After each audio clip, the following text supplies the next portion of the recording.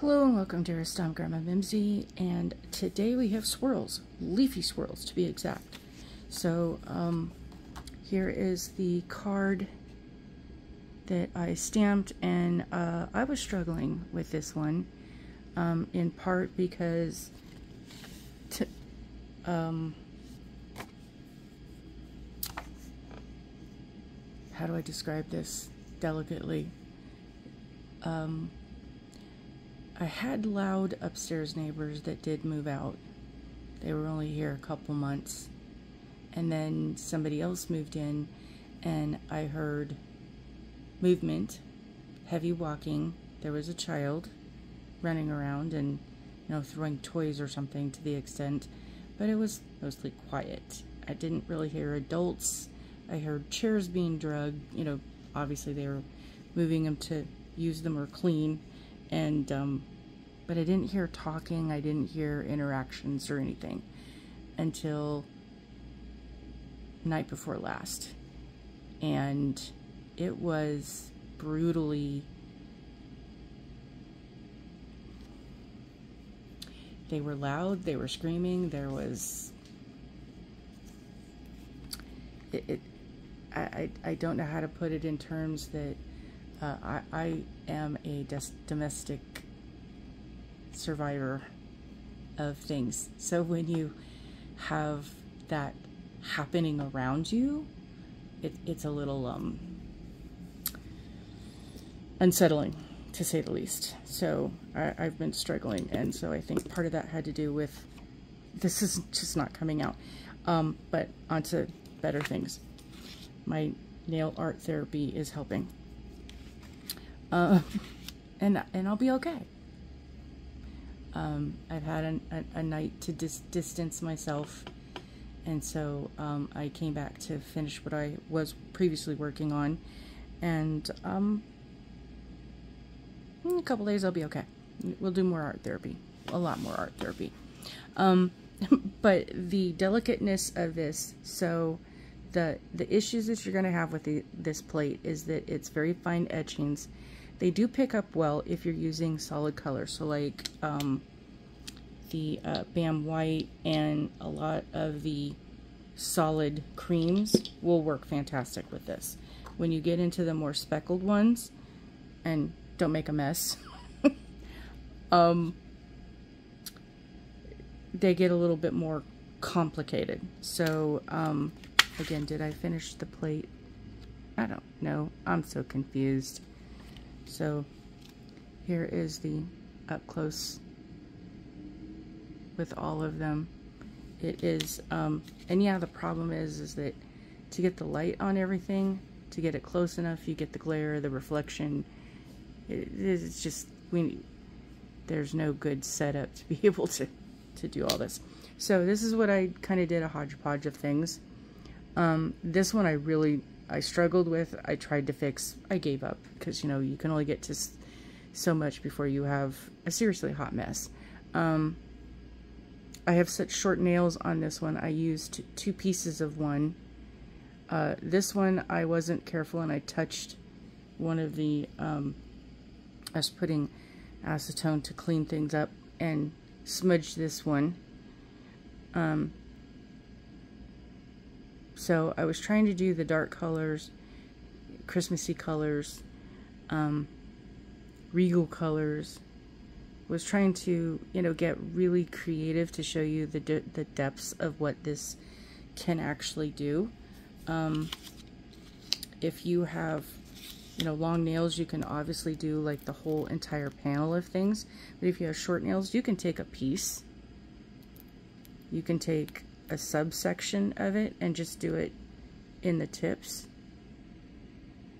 like I did with this one. I took it was a piece of this one and a piece of this one, and I just did the edges of it because I was trying to do the one, and it didn't fill it up enough, so I went back and did a different color, and just to see how it would go. And then I used this one.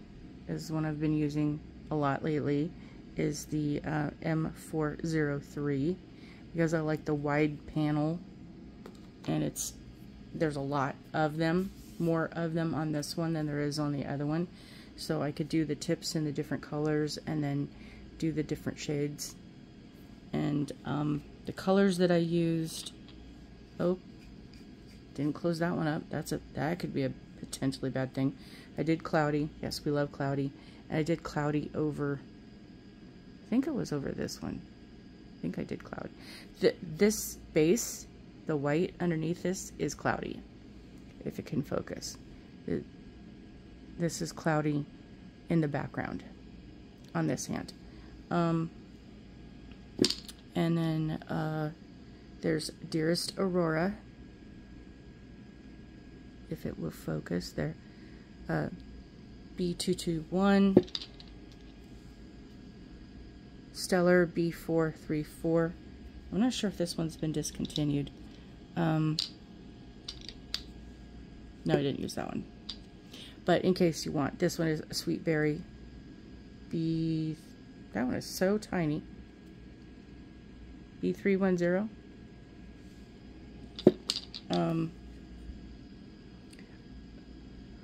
Arthurium B244. I know this one's been discontinued.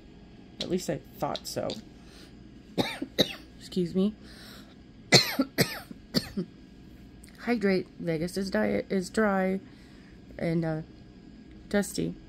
Hex B446, and this one comes with, in a set you can get, there's 3 of them, is sanding polish, and they came in the box of shadows a couple of years back. This one is Foxglove B500. Gretel Brittle is B222. Delirium B233. I think this is Raisin B452. And then Expedition Pearl B166 that I used. Yeah, I used Expedition over the top of this one. Focus. I did that one, and I did that one. So as you can tell, I did different image, and I did it over this one too. So there's all the different bottoms and the different stamping tops. And so you could easily do the French with your base plate of this in your base color, and then your stamping color you could just do over that part. You don't have to do it over the entire nail, but I wanted to showcase the stamping of the images over the whole nail, but also in combination with the tip. You could keep it at the bottom, do this, and just do a piece of that. Or if your nails are really long, you could do the whole image at the bottom and leave this part either a contrasting color or bare. So yeah, we have our Skittles hot mess to share with you. How do I put this? The different ideas. So yeah, this was not something I would normally wear out. It's just to give you the different contrasts of possibilities that you could do each one the same, or you could do them different. If you like the Skittles look like this and having them all be different, that's kind of fun too. So I hope that answers your questions or it gives you inspiration. If there's anything more that you would like to know about the plate, or for me to do additional images on, just leave those in the comments and let me know. I do appreciate all those who have subscribed, like, share. Sharing is caring. Please don't let those who are in the Misery Loves Company Club, and yes, I'm a reforming, recovering, I used to belong to that club.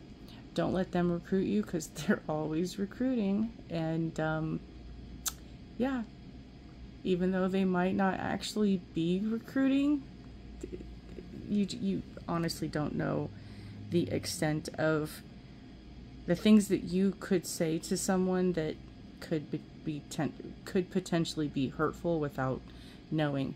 And in part, there was a series that I recently watched.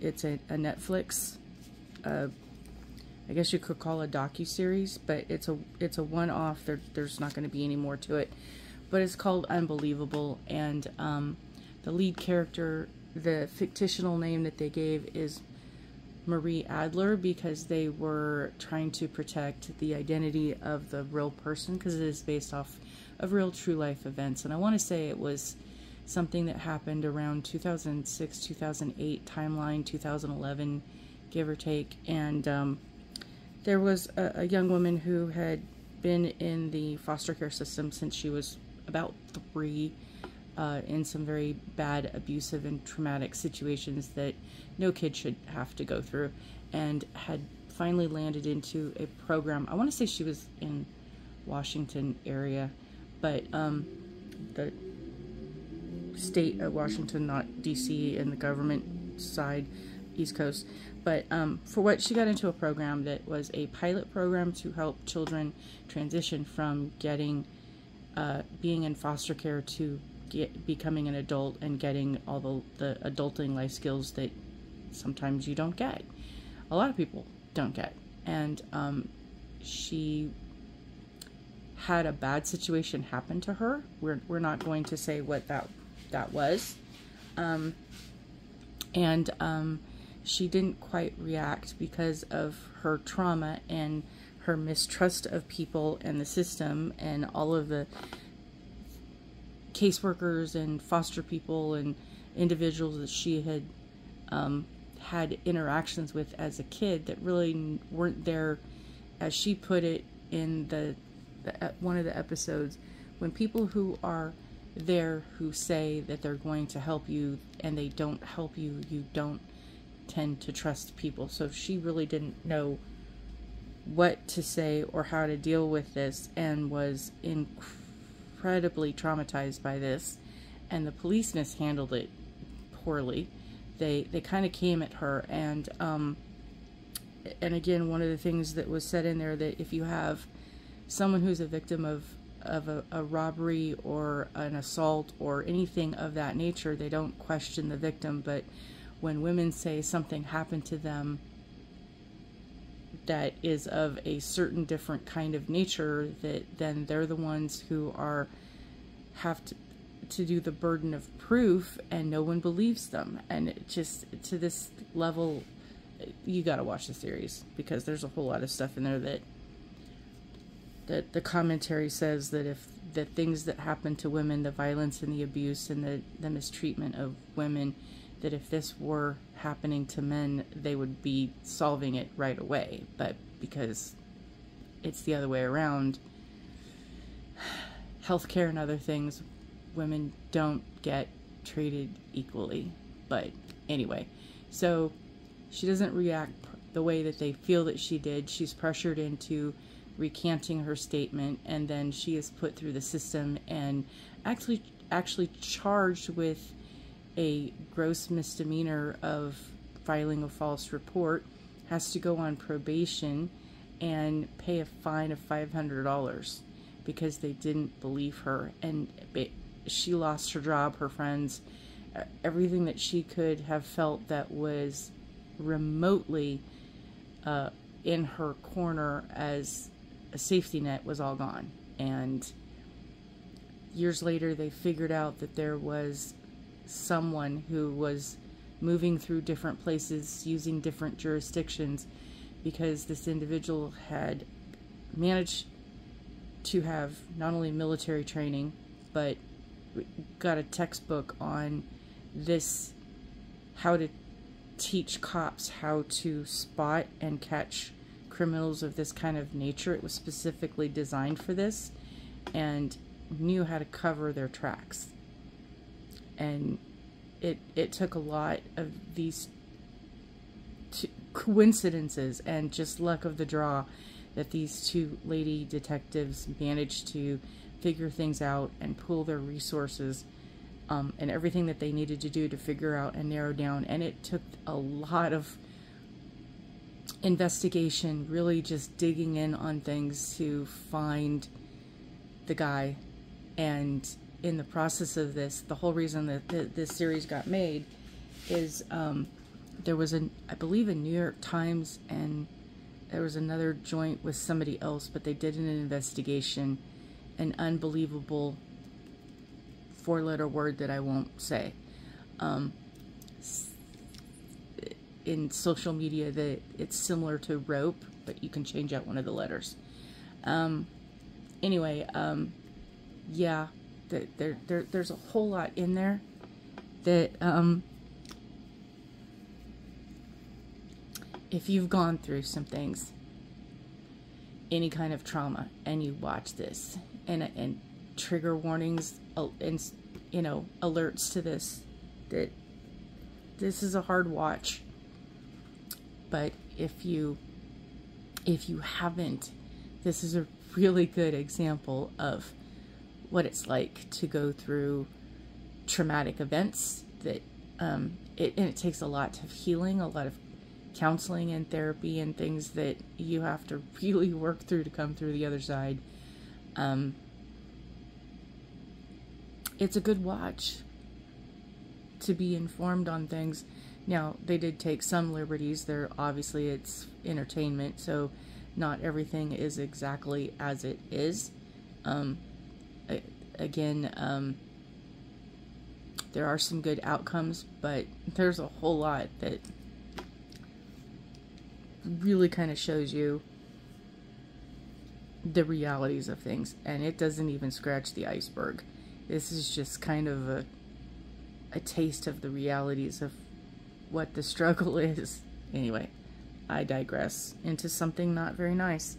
And, well, my whole goal is to have my videos be informative and helpful in your nail art journey. But sometimes reality of life, there are things that are going on in this country that are just not very good. And it kind of concerns and scares me for what kind of life and society that my granddaughter is going to inherit along with my grandsons. And there are a lot of things that young girls are not taught in red flags of individuals and things to do to safeguard yourself. And it's just,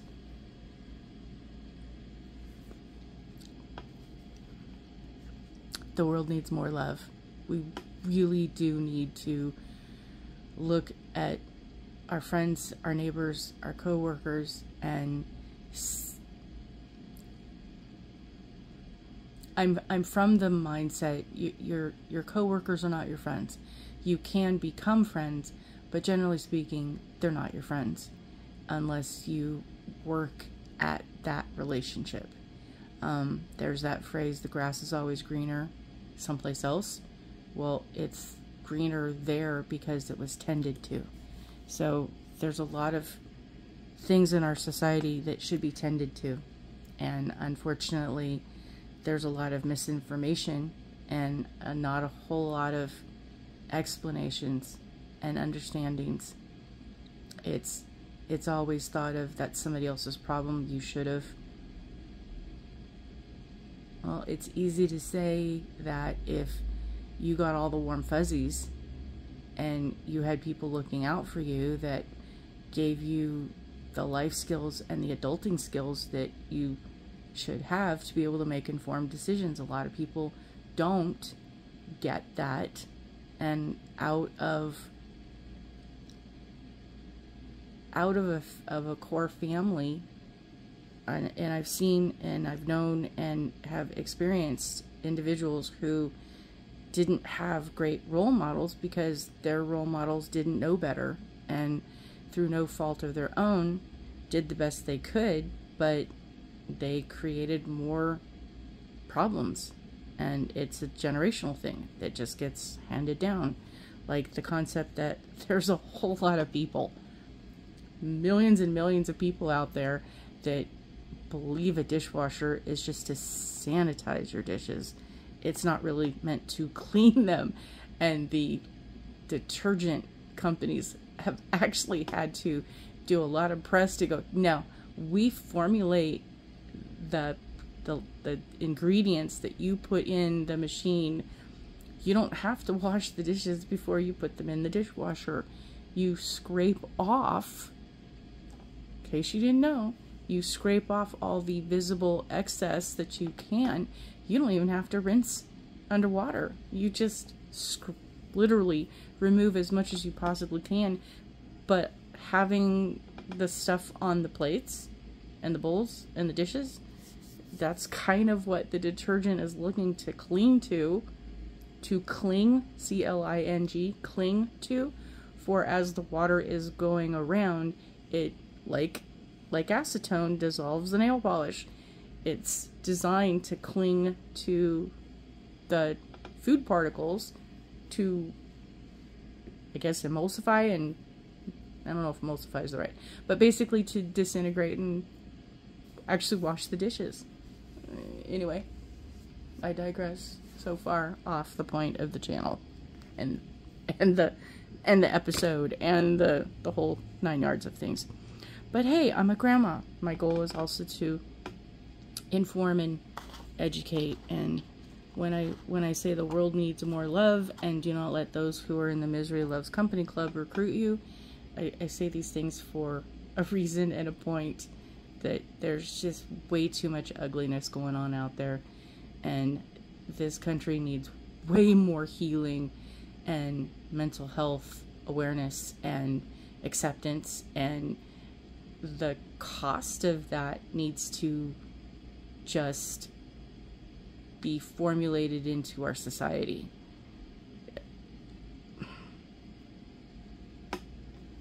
I'm not trying to get political, but I'm not picking a side. I'm just saying both sides need to come towards the middle of, I'm not going to use the terms in this, and I don't mean the left of Democrats and the right of the Republicans and the middle of the conservatives and the liberals. I'm not talking about that.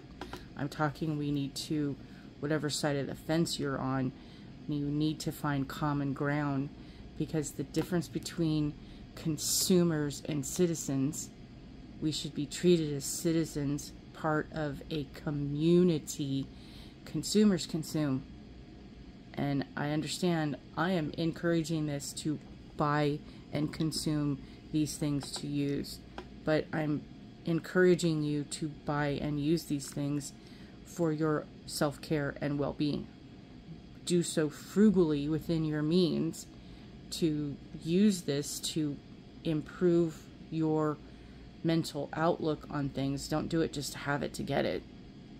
Don't do it just to have it because of any other reason other than it inspires you to feel better.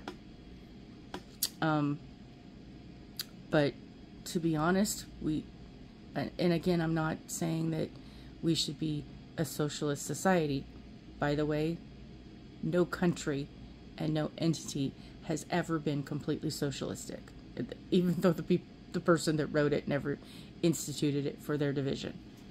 So the thing is that socialism gets a bad name.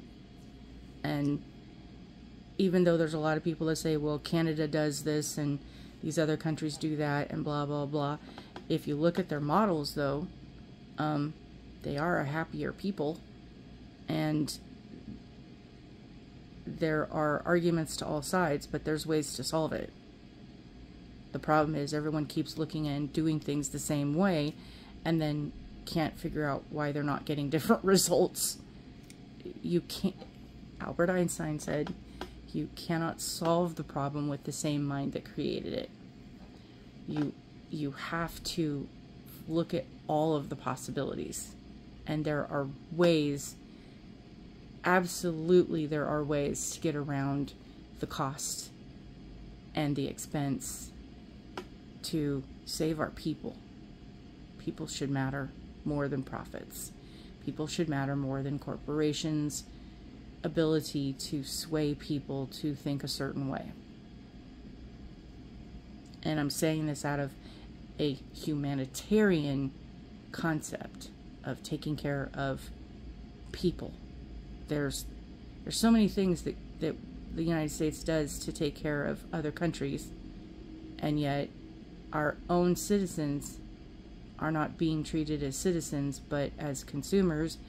And there's just there's a lot of ugliness here, and it can be solved. I have ideas. I know that there's things that would work. I know for a fact that they would work. There's scientific proof from other organizations, other countries, studies, research. There's a lot of things that would work, but no one wants to go there. And it's kind of like in the places where I live,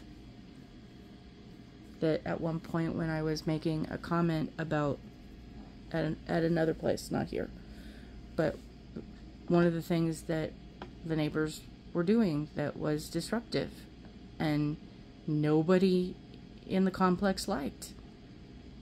And when I said something to the office at one point, and the comment that came back to me, "You're the only one that's complaining." Yeah, because nobody else wants to say anything. Everybody's too afraid to stand up. But how many times have you seen a show where they have said, hey, if you don't stand up and if we don't band together, there's, it's the numbers. If every single person in the United States that was earning less than several millions of dollars a year, if every person in the working class that had to have a job to go to work, that didn't own a company that, pretty much made their life easy, that they didn't have to worry about money, but if everybody who has to have a job in one form or another, if we all actually got together and we're on the same page, there's enough of us in numbers. In case people forgot, those in Congress are supposed to be working for the people, not having lobbyists to get them to work for the corporations. The job of congresspersons was supposed to be a civic duty, like jury duty. It wasn't meant to be a career. And you have some who've been in office for their entire lifetime who've amassed fortunes that are multiple times exceeding what they earned doing their job. But because of their job, they were able to springboard that. And I'm not saying there's anything wrong with it. I'm just saying that they were able to springboard that into other avenues of revenue. And because of that, well, they're the ones who are in charge of things. Unfortunately, there's that phrase, what's good for the goose is good for the gander. And at the same time, why should our elected officials have a completely different retirement, medical, and care package that no one else in the United States has? Nobody else can get. If they're supposed to be working for the people and are elected by the people, shouldn't they have to live under the same rules and regulations of the people? To me, would be common sense. But common sense isn't common anymore because we don't treat our civilization the same way. When we had tribes and lived in caves or villages or whatever the case, elders were there teaching by story, by passing down through the lineage the histories of things. And we don't do that anymore. we now have to go on a website to figure out who our ancestors were. Used to be we knew who they were. We knew their names. We knew their stories. Now we have to go have documents kind of give us a piece of the puzzle. Because somewhere in there we forgot who we were. So we don't know who we are. And if we don't know where we came from, and we don't know what we are, how can we go forward?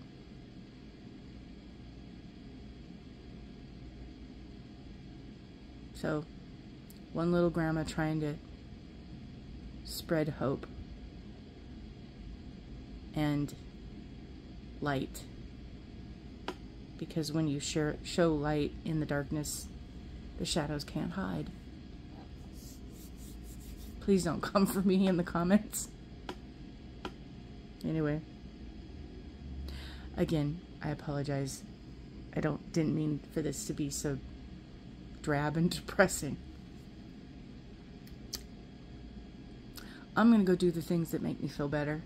I'm gonna feel a lot better in a few hours, and I'm gonna take this off. I'm gonna do me some more nail art. I'm gonna go listen to the things that make me feel better and happy and find my joy and my bliss. And I hope you do too.